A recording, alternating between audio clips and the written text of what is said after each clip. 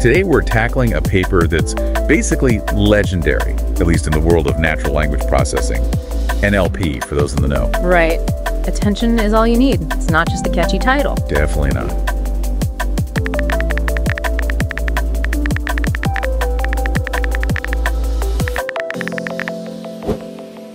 OCaml, a general-purpose functional programming language that is also an imperative language and also an object-oriented language. It is what Haskell wishes it could be.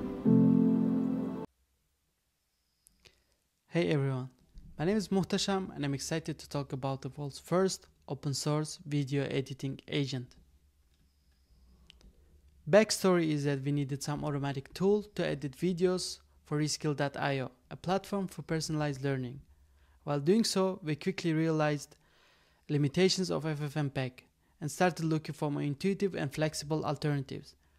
Remotion was nice, but it had unreliable server-side rendering. After trying out Core, we really liked the API as it did not require the separate rendering backend. We met with the author of the library and decided to collaborate and build this agent together.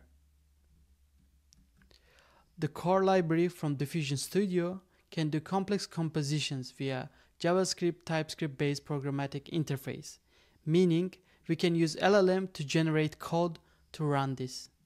And if we take a step further and let our LLM write its own action in code, it's a perfect match, simply because code is the best possible way to express actions performed by a computer.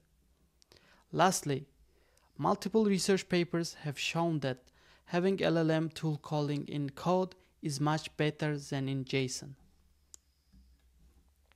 Now, let's take a look at current architecture. Agent starts a browser session using Playwright and connects to Operator UI. This web app is video editing UI designed specifically for AI agents. It renders video directly in browser using WebCodecs API. It also has helper functions for transferring files from Python to browser and back via Chromium DevTool protocol. This is a typical flow of agent. We have three main tools: VideoEditingTool, DocsSearchTool, and VisualFeedbackTool.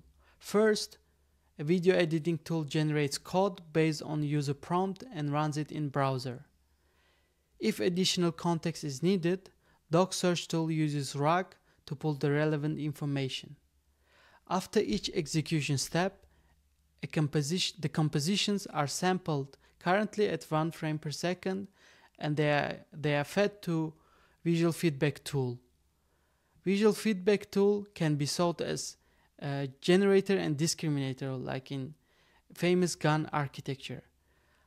After the VisualFeedbackTool gives green light, the agent proceeds to render the composition.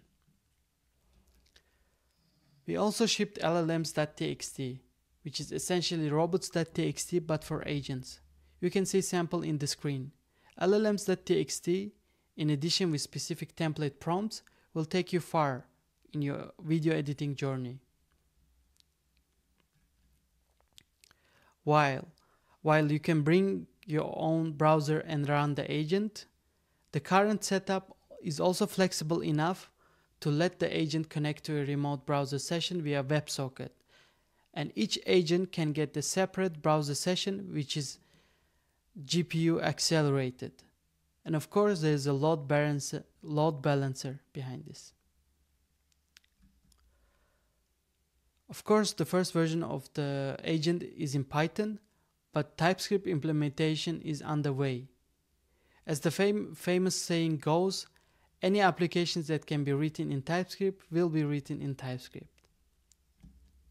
Thank you very much. This was collaboration between Diffusion Studio and Reskill.